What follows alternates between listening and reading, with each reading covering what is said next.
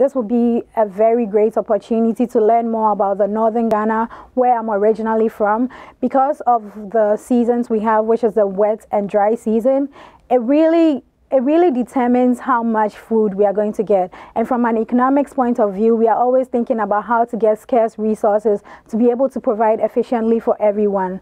So if I'm able to go there and study about food insecurity into detail and to find out how to solve this problem, will be a lifetime change for me.